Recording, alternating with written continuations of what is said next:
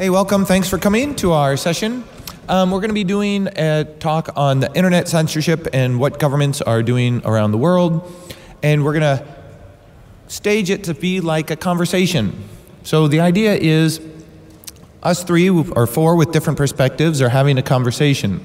I'll try to be the moderator and create some runway for the three panelists to have a conversation. And it's something I think the problem with these is you sit around the speaker room and you're getting ready and you're having such a great conversation, you have to constantly be telling yourself like, stop, save that for the stage. No, stop, stay. So we think we've got some fun things to talk about, or at least we think it's fun. So to kick it off, I'm going to start on my right with Roger, and everybody's going to introduce themselves, and then we'll just jump right on in. It's all right? So thank you.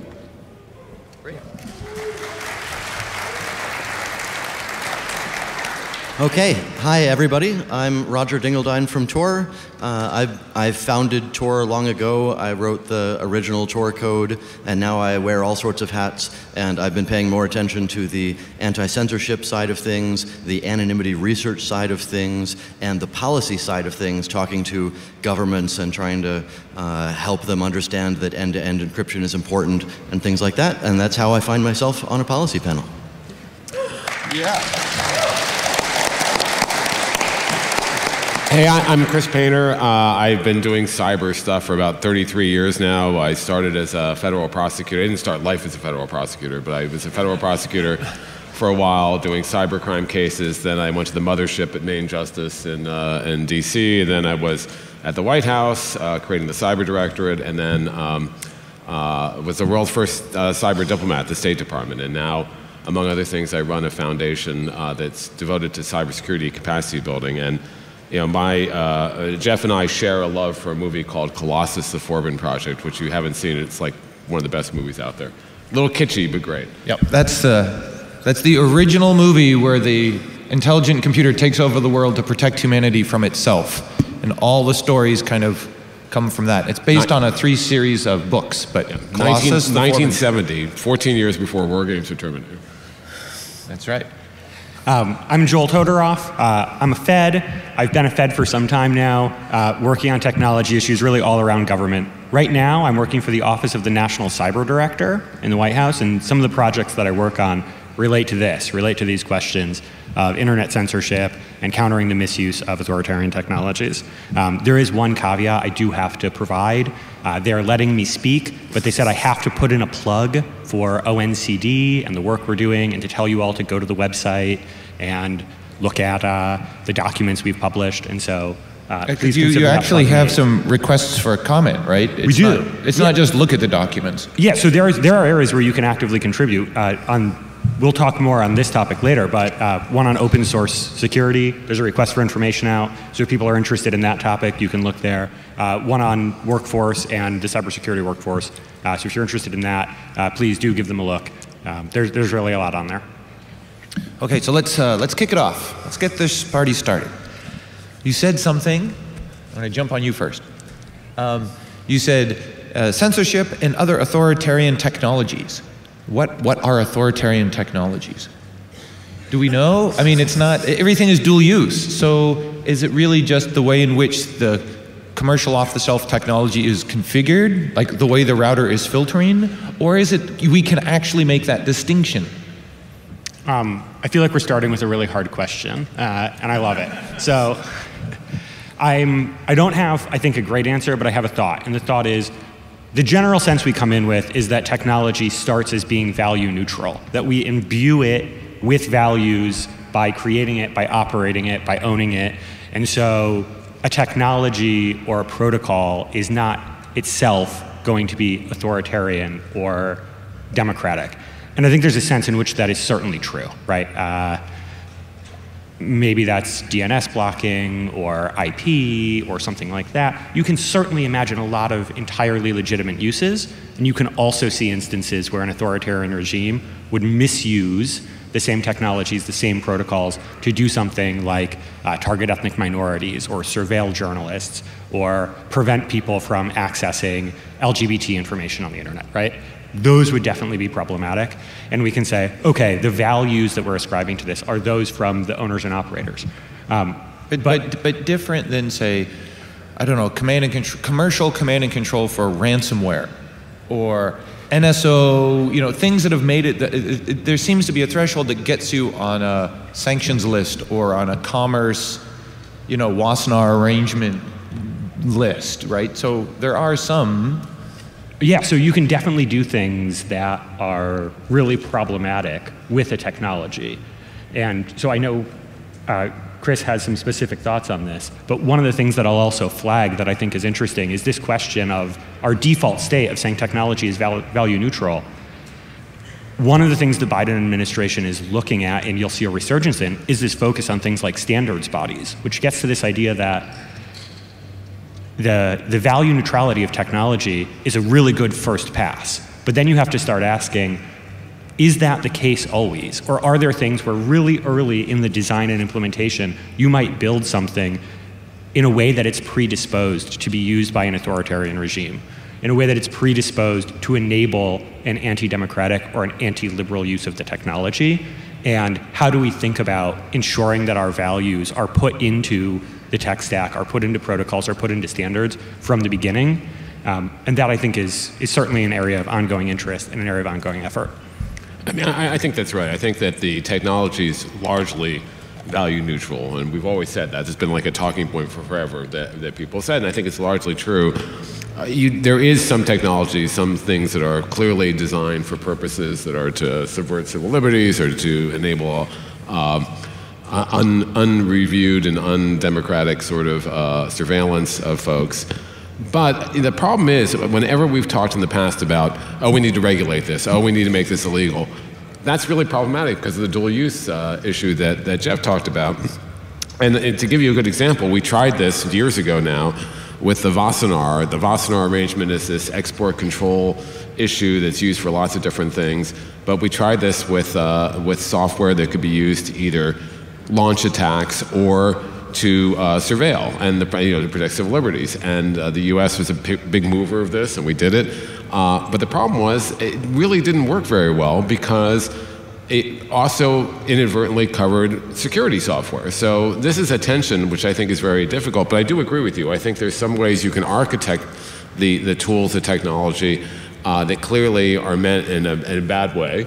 But at the same time, it's a pretty slippery slope, so figuring out where that line is, I think, is very difficult.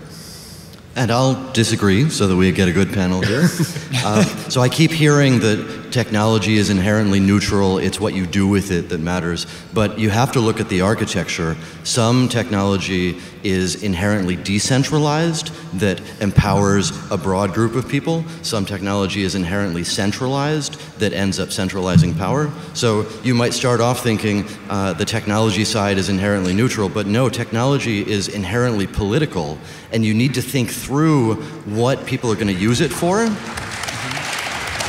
Because, so if you're going to end up, if you're not thinking it through, then you're going to end up reinforcing the existing power structures. And if you want to build something that changes the power structures, that's political, and you need to think that through at the architecture. Wait, I have to challenge it a little bit. And I would agree with you, it's political, but I would also say it's inherently now commercial. And so the commercial pressures are centralized for efficiency.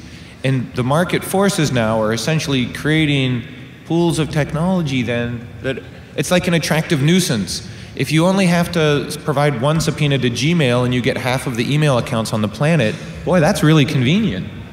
But if you had to supply subpoenas to 50,000 email providers, that's a pain in the ass. And so maybe it's not also political, it's a side effect. Or the political side sees the market force and say, wow, this is great for us. Yeah, that centralization is super scary. And the centralization is a choice made by people when they're building their architecture to centralize the power or decentralize the power. And that centralization, it's not just one email provider, it's not enough CDNs, not enough undersea cables between continents, not enough app stores. Yeah, I mean, look, I think decentralization is one area, but when you get beyond that, I think it's tough to draw that line again and say, okay, you're right, but then how do you actually get to that next mile? And And look, it's not technology, it's policy too. I remember having a conversation when I was at the State Department with the Chinese and the Cyber Administration of China, and for some reason we were talking about public-private partnerships, which seems like a pretty good thing, right, normally? And they said, oh, you're absolutely right. We need public-private partnerships because we can't monitor the internet alone. We need their help. Not what I had in mind, but. Yeah, just to pick up on that quickly, riffing off some work that my colleagues at the State Department have done, if you look at censorship around the world right now, more than 2/3 of the world's population is having their human rights on the internet infringed based on these repressive regimes surveilling them or censoring them on the internet. And they are spending billions of dollars to build out ecosystems that enable surveillance and censorship at scale in real time, right? There is a clear push for, I think I would use like the idea of centralization versus decentralization a little differently. The idea of moving away from a free and global internet to essentially a series of isolated networks of censorship and surveillance that an individual repressive regime would want to run, often against their own citizens. And they would want it centralized in the sense that they want the authority, but not centralized in the sense that there would be global interconnectivity where they would have to reach out to a different central location to engage in their sort of mass surveillance. And that's been going on for a while because Hillary Clinton, when she was the Secretary of State, gave a speech launching the Freedom Online Coalition, a group of a lot of countries that champion freedom online. And she talked about digital bubbles, authoritarian bubbles around the world, and that's just been accelerating, I think, since then. And that's, again, it's hard to stop that from happening. And we've gone from the promise of the internet's the greatest thing in the world, it's the greatest democratizing force in the world, too. It's also the greatest way that repressive regimes, and not just repressive regimes, we'll get into this later, can do things that are not great, and includes monitoring and controlling their citizenry in ways they haven't been able to before. Just one other thought on the centralization. The thing that really bothers me is we have no plan B for, Roger's heard me say this, we have no plan B for certificate authorities. So if something goes wrong with TLS or certificate authority structure, there's no like, we'll use DNSSEC and we'll push out DANE, TLS-A records, and then the web will keep going, right? There's no agility. We're all in. And the browsers went away. All the browsers now have removed support for DANE and TLS certificates. The only thing that's using it now are mail servers. So I guess if the certificate authority system sort of collapses or is under attack or is subpoenaed or, Let's Encrypt blows up, and that's 90-something% of all certificates. If Let's Encrypt goes down, we'll be able to change mail because mail servers use DANE, but nobody else will be able to browse the web.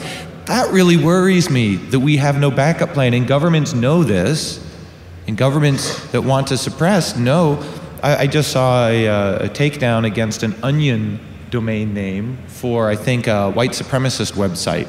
The registrar in Greece pulled the TLS certificate name for it, and that's going to be the start. I'm happy they did that, but I'm just saying that soon we'll be seeing subpoenas or we'll be seeing takedowns on TLS certificates. And since browsers are now default, that is the gateway, right? And we don't have these conversations, and we build these technologies that now we have no agility. So don't be surprised, when the world you describe happens. And so when I look at my Rolodex of who do I call, what's the backup plan, I get Roger. I don't get 5 Rogers, I get 1 Roger. There is one option, kind of, and it's Tor. And it's not perfect. But we don't have a thriving ecosystem of 5 Tors, And that worries me. And I want you to talk now about your unbounded adversaries. Yeah, so part of the reason why I am thinking about the policy side of things, and it's fun to have the balance here, because we've got a policy person saying, we've got the policy stuff under control, but if only you could build better tech for us, then we'll be able to keep people safe. And here I am, the technology side, saying, yeah, we've got tools and they work pretty well and millions of people are using them, but if governments are unbounded, if they're breaking their own laws, if they're attacking everything at will, if they're putting billions of dollars into harming people, we can't solve this with technology alone. If they, like in China, in the Uyghur province, if they end up sending a person to live in the house of each of the families there, Tor's not going to be what they need. This is like a social problem, a political problem, a policy problem. So yeah, the reason why I'm thinking broader than just the technology is increasingly we're seeing governments that do more than technical attacks, and we need to tackle that at every layer. This is your censorship implies surveillance model. Yes, so we used to think of this, so Tor started as a way to let you browse the web more safely, meaning metadata, communications metadata protection, so people watching you can't learn what you're doing. And then it morphed into a censorship resistance thing, and the key to realize is they're actually the same thing. So when a government is censoring your internet connection, they start off by surveilling you to learn who you are and what you're doing to decide whether to let you do it. So it's actually two sides of the same coin. So if you're only thinking about censorship, you should be thinking about surveillance. If you're thinking about surveillance, the next step to think about is censorship. These are both two sides of the same issue. And that leads me to also think about end-to-end encryption and other attacks at the policy layer that are related to both censorship and surveillance. I think the issue is, there's policy for liberal democracies and there's policies for repressive regimes, and it's much harder to change the policies of repressive regimes. And so, but there has been some good work. But if they're buying the technology designed for a liberal democracy... Well, that's what I was about to say. So I think there's been some good work that's been done. I mean, for instance, the White House issued this anti-commercial spyware executive order, got 10 countries initially. I think it's up to maybe 15 or so now, or maybe more than that, countries have signed on to this. Now they're all the good people, or what we think of as more of the good people. But there are things you can do to exert pressure on these more repressive countries. Maybe not China or Russia as easily, but a lot of the countries who are sort of in the middle where you can have an impact, and you have to use the full suite of policy tools you have, and that's not just cyber stuff, that's trade and other things you can do. And I think there's been much more awareness and movement toward that recently. I think the other problem, though, is we think of the world as binary. There's the bad guys and the good guys. Well, even some of the good guys are starting to come down this path a little bit because they're worried about terrorism, they're worried about misinformation and disinformation. By the way, my suggestion to Jeff earlier was next year, the misinformation village should have the sign out in front of a different room so that it would, I think it would be perfect. They did that when the Soviets invaded Prague. They changed all the street signs, so it's good misinformation. So I think that the problem is, you have to target the repressive regimes, but you also have to think about liberal democracies and where they're going and what path they're taking on these issues, and that involves the gnarly debate around encryption and all these other things. But where can we make sure that we have the kind of transparency, rule of law, and they're actually following the laws, as was said too? And that's not just an issue for the cyber community. That's an issue for the entire policy community and all the tools that we might have to change behavior. Yeah, I largely agree with what everyone was saying. I think one of the things we're looking at in the Office of the National Cyber Director is that question of what's the backup plan, right? Because to some of these points, Tor is an excellent tool in certain instances. But if a government sends some people with guns to the one cable landing site in a country and says, turn it off, Tor doesn't help you. So the question is, what do you use when the censorship model is a man comes in the room with a weapon? Right? Or a complete internet shutdown. And there will be things that we can do with technology, there will be things we can do with policy, and for us to have efficacious solutions, I think we have to work it together. That's part of why we're here. I hope that's part of why we're talking about it. That's part of why there's going to be a workshop later today to hear from you and to get and exchange ideas. But I also think we need to think of this almost from a network stack sort of layer, to say if someone is going after layer one to engage in censorship or surveillance, how do we ensure that there's security at that layer? If people are targeting, another layer of the stack, how do we ensure there's appropriate security at each of those layers? So I guess we didn't talk about this in the ready room, but maybe just talk about domain fronting, maybe first, like why it's useful, but then why now people are not supporting it, right? Vendors are not, Google I think is stopping it, a lot of cloud providers don't domain front anymore, and that's what Signal Messenger really relied on for some protections. So we're not a repressive regime so much, but again, market forces are making it harder. I'm looking at you. Okay. Yeah, so domain fronting is one of the tricks that we have at the technical level for getting around censorship. And the way that it works is you find a cloud provider like Google or Azure or Fastly or Cloudflare, and you do a TLS connection, and on the outside of the TLS connection, in the SNI field, you list a domain that they're not going to block. And then once you've done the TLS connection, inside the encrypted channel, you do a host header for the domain that you'd actually like to go to. And technically, this is violating some sort of spec somewhere in IETF land, but it works in most places, until a few years ago, when Telegram was using it to get around blocking from Russia, and then Russia said, hey, Amazon, could you quit that? And Amazon said, why, yes, Russia, we will turn that off. Thank you, Russia. And so Amazon stopped it, they convinced Google to stop it, they convinced Microsoft to stop it, but Microsoft said they were going to stop it and then they didn't, which is pretty cool of them, but they're eventually going to. So some CDNs allow it, but many of them don't these days, and it's one of the better working tricks, though you have to pay cloud prices for the bandwidth you send across it. So some circumvention tools like Tor use domain fronting not for all of the traffic, but just for the signaling in order to have a reliable channel to set things up, and then you fall back to some other channel. But yes, it's a trick that is closing down as the Western huge companies change their mind about letting it work. Right, and so no fight in the UN necessary, right? That's how much we really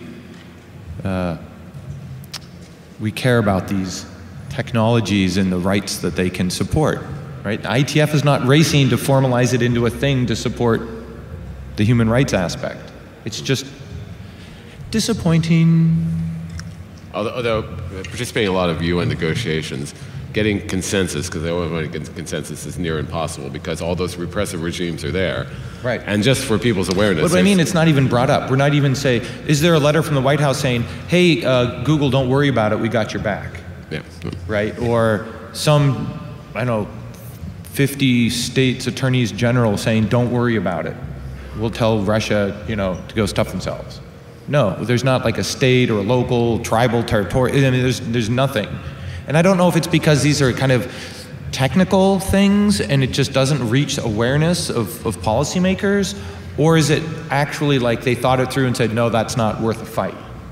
I mean, I suspect it's part of that. I suspect that the policymakers just don't understand the technology and what it's doing.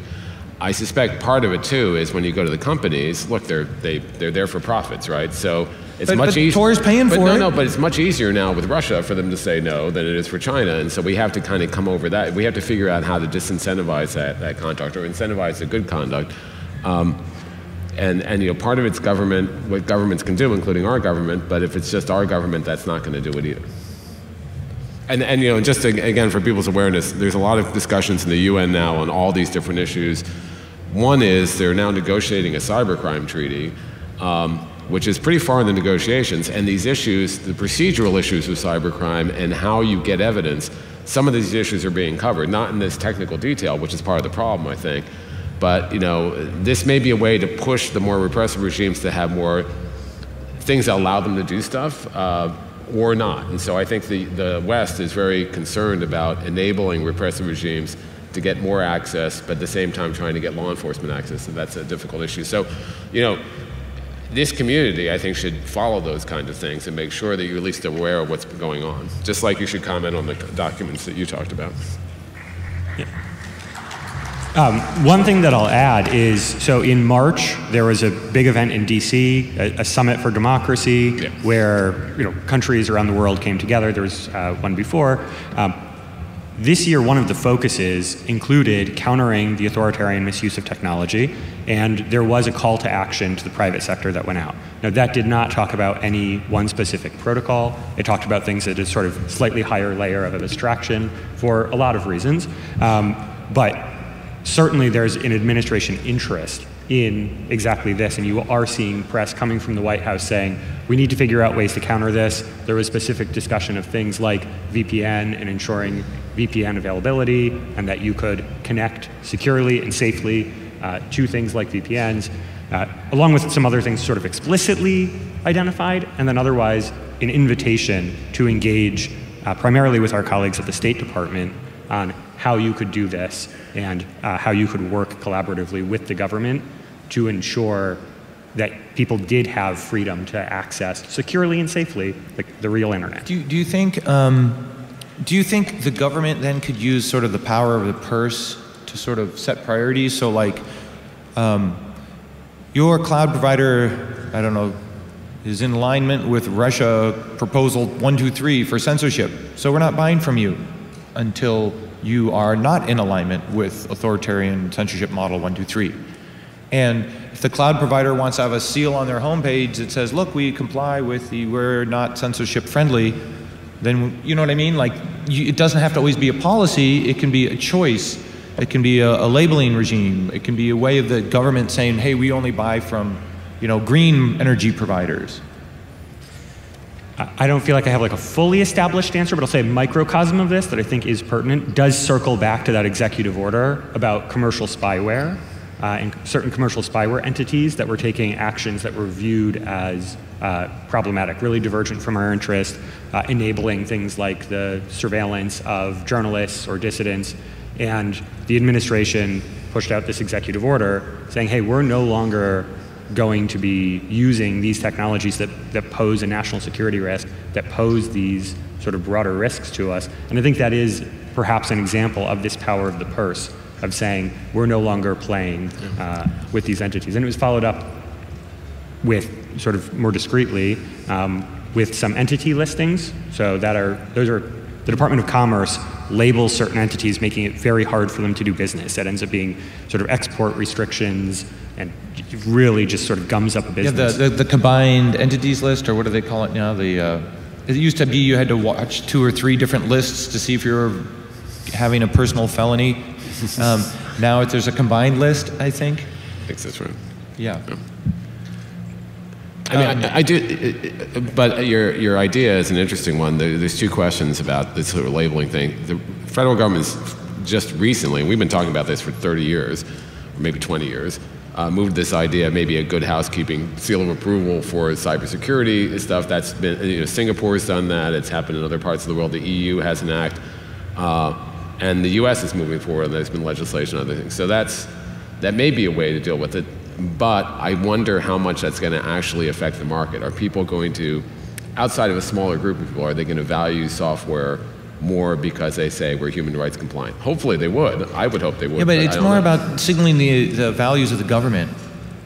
And look, no authoritarian cloud provider has that seal. What a shocker, right? You got to draw some bright lines between the difference between team rule of law and team authoritarian, because if you don't, they're just going to be bled together. They're all sitting in the same room in the IETF, right? They're all sitting in the same room wherever. They're all whistling when they have standards. Yeah, so we need a way to say, look how we are different.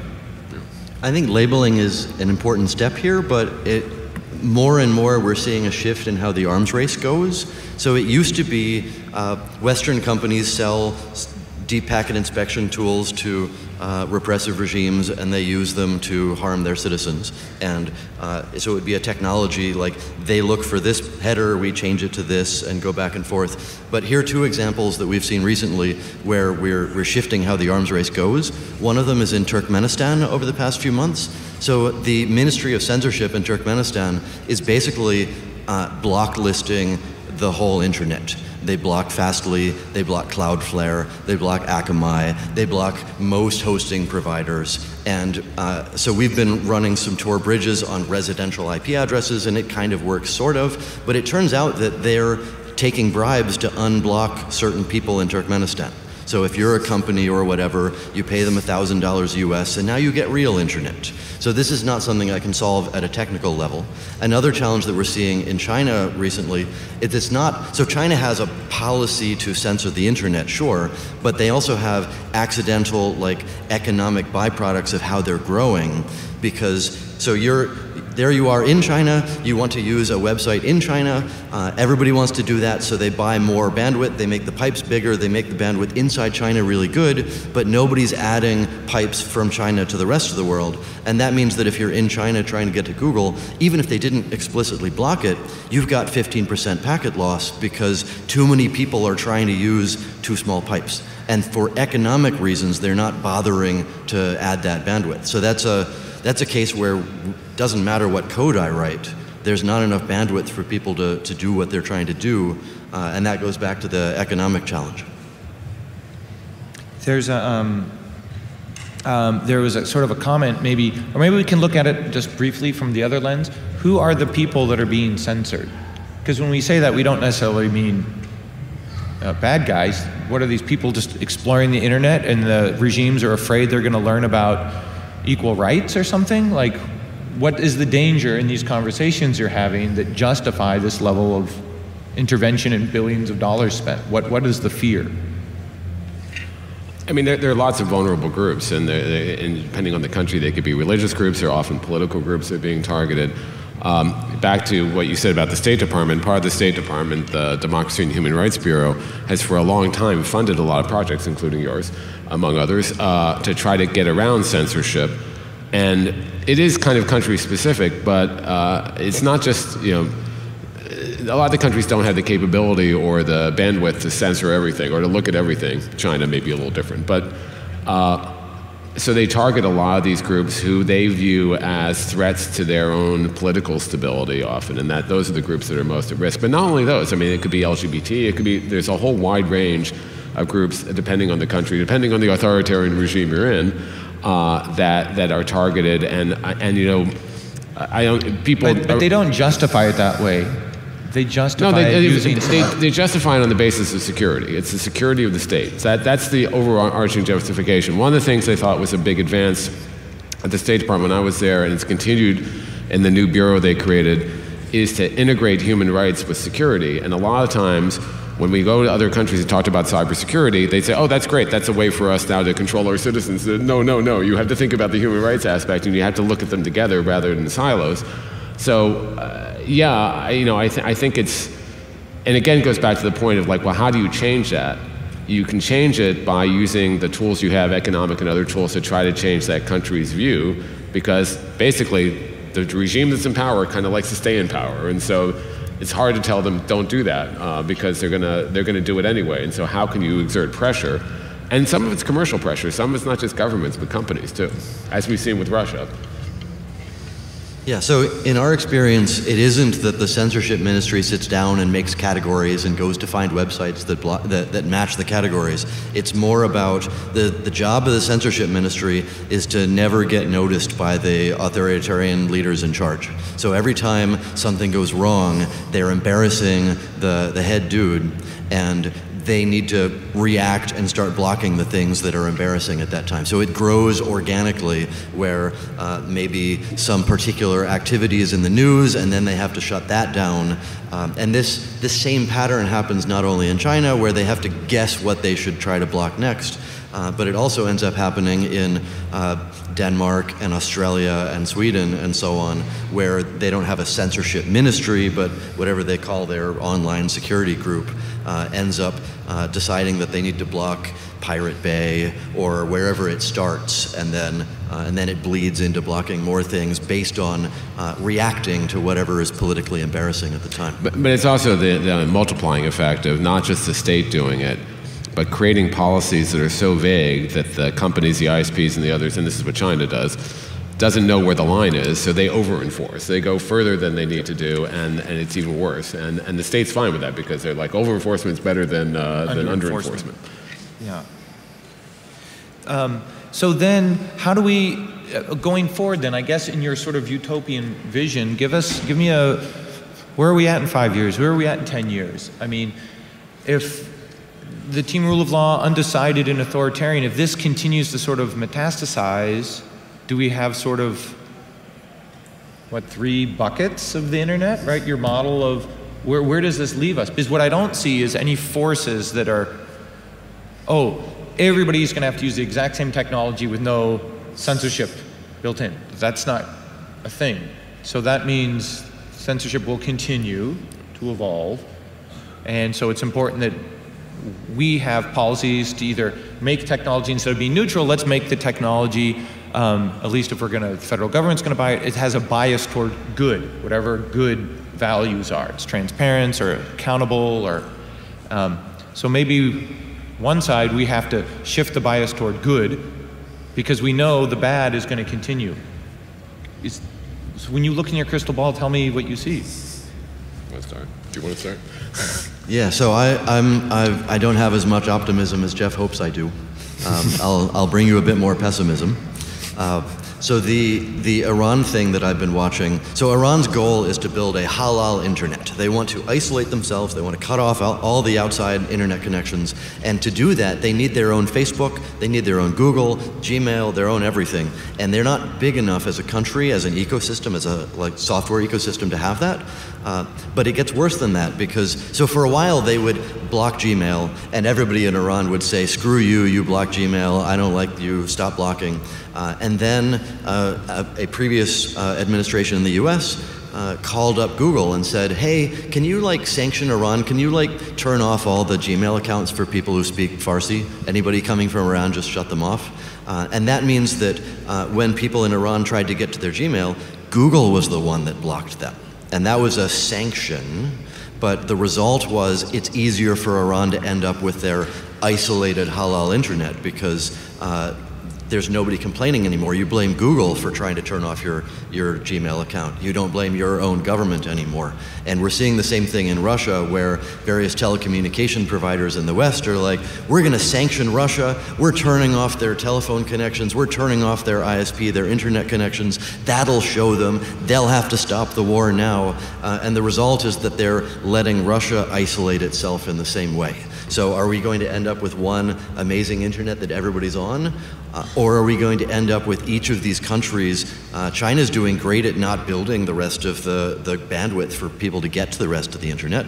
Russia is going to try to isolate itself. Iran is excited to do so. They haven't succeeded yet. So that's where we're going unless we figure out something at the not only technical level to fix it. So I'm a recovering lawyer, so I'm usually a glass half full sort of person.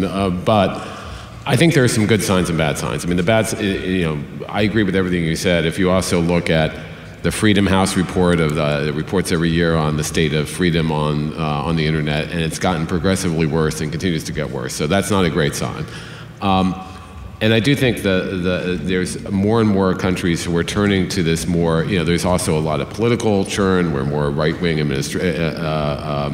parties are winning larger, and they're more predisposed toward this kind of activity, and so that's not good either. And I do think you're seeing this kind of balkanization, which I wasn't allowed to use that word in state because I could say splinternet at the time. You're seeing this happen. I think that's going to accelerate too. The good things, though, the positive things, I think there's more awareness of this trend now. I think there's more desire and ability and actual political will to use tools that we wouldn't use before to try to counteract this. And that's true both with cyber threats, but also with these threats as well. I'm really heartened by the executive order on commercial spyware. I'm heartened by the fact that a lot of countries signed on to that. I'm heartened by the fact that a lot of those countries said we're going to work together to promote this. When I go to these negotiations with the UN on the cybercrime treaty, I'm heartened that there are lots of countries who are banding together and saying human rights has to be a core part of this treaty. Now, there's other countries that say no, enough with the human rights already, but it's good that you have these countries do that, because if it's a process where these countries are strong enough in pushing back, you're not going to get the kind of repressive language and an instrument that's global. But I acknowledge the challenges, and I wish it was going to get better. I think it's got a long way to go before we get there, but I do think there's more policy awareness than there ever has been, and so that will help. It's definitely going to be hard. There's no doubting that it's going to be hard, but I think it's important that we start with the vision for where we want to go and that we aggressively try to move towards that. And I think you're seeing some of that. The executive order, the national cybersecurity strategy, if you just look at the introduction from President Biden, it talks about this idea of an affirmative vision where everyone has access to this open, free, secure internet. You're seeing from the Summit for Democracy to all of these interactions in the United States and with a cluster of allies around the world, a push towards saying, hold on, we are realizing this is a big problem. We're seeing the trend line is in the wrong direction, and we need to do something as a government. We need to do something in partnership with the people making the technology to stop it and reverse it. Okay, I want to go back to something. Although I will agree with something you said. One of the problems is if you try to restrict those countries, you're absolutely right. They develop their own capability. They become more isolated. And that's true with the technology generally. Like, we've seen this with chips and other things where China is now like developing this stuff because they can't get it. So you have to figure out where that balance is and how you can influence it. Yeah, so you mentioned something about, oh, no, I'm totally forgetting it. What in the world? So the companies are essentially saying, oh, we'll just disconnect Russia. We want to make life more miserable for them. And partially that's because there's no kind of coordinated message from the government saying, okay, IT providers, please help us block. They're doing it a lot of times because they think it's the right thing. And so it seems like maybe there's a role for government to say, no, we need very specific targeting against sanctioned individuals, not all of Rus Telecom. We just need to do it in these sort of net blocks, or, you know, not the education ministry or whatever, but the arms ministry. And so does it just mean you're going to have to get more precise? Because the alternative is a giant blunt block, or? Yes, I know this isn't a perfectly satisfactory answer, but I think this is hitting on this really important topic of how the government messages when we might want something blocked or when we might want something enabled, even that if that's counterintuitive to a business. And so later this afternoon, you all here at DEF CON, the policy space, there's a workshop. State Department is going to be there, along with ONCD, along with Roger and some others, and we're going to be able to talk about that when there aren't cameras in some more detail. And so I would encourage those of you who are interested in this very particular topic to come down, and we'll have more conversations about that. But it is certainly an area that the government is actively thinking about and is actively sort of trying to work through some of the nuances on, but where at this point there's not comfort talking to a camera. And that workshop is this afternoon at 2 o'clock in the Policy at DEF CON area. Okay, we're rolling into the final 4 or 5 minutes, so I'm going to just start on my right with Roger. For any final thoughts, anything you want to leave the audience with? Yeah, so we gave you a bunch of pessimism today, but there's also optimism because here we are all working on the project from the technical and the policy side, and here all of you are learning about this. Please spread this all with your friends. I'm going to, after this session, answer whatever Tor questions you may have over at the Tor booth in the vendor area. And as a last thought, EFF launched a campaign a few days ago to try to get more Tor relays at universities in particular. So it doesn't have to be an exit relay, it could be a non-exit relay. So if you're connected to a university, please consider running a relay for EFF's campaign. My positive thought is that, like I said, there's more awareness of this, and I really think that this debate needs all of you. I mean, it needs people to be weighing in to raise these issues, because a lot of times policymakers think, oh, that's too technical. I don't know what the implication is. So explaining what the real implications of this are and what this is going to mean is important, because it flags as an issue, and that's the beginning of any kind of real policy debate. But you can only be in that conversation if you're in the room. So it's really incumbent on the people having that conversation to spit out these RFIs, right? Give us feedback. And I was going to say that. And that doesn't necessarily mean you being in the room, but it means that the people who are having these conversations, and increasingly they are, we talk about this multi-stakeholder model, which means, not just government people, but they should be talking to other stakeholders, including this community. And they're trying to develop mechanisms. Some countries are better at that than others. The US is trying to do a lot more of that, and I think trying to take advantage of those. And frankly, a lot of the US people are here at DEF CON for exactly this purpose. So making sure that there's that connection, and you're at least aware of it. And then you can raise the alarm bells in your own circles too, and I think that helps. I think for me, one of the big points that I'd like to get across is the idea that security and human rights are actually two sides of the same coin, that they are not opposite sides of a scale. And if you are architecting a system, you're building something out, thinking about the security is not just going to be good for your users here, but can potentially enable people around the world to circumvent a censorship regime. That if you build and architect your system with, in the back of your mind, the idea that an authoritarian may be looking at this, maybe trying to use it for a malicious purpose, but you might be able to build it or architect it in a way that enables someone to reach out and report government corruption, that enables someone to reach out and talk about human rights abuses going on in their country. That is good, I think, for business and also good for all of us, for the world, for human rights. And that is something that we can do as we ensure that our products are secure sort of from the get-go, that encryption is strong, that the protocols don't have a button to say, mass surveillance, click here, and you just click here, right? Those are things that we need to think about from a technological perspective. And I know you all are in that space. We're in a policy space. You all are actually building. And building with that idea of human rights in mind, I think, is really important. All right, thank you so much for being at our panel on internet censorship, and hope to see you around DEF CON. Thank you.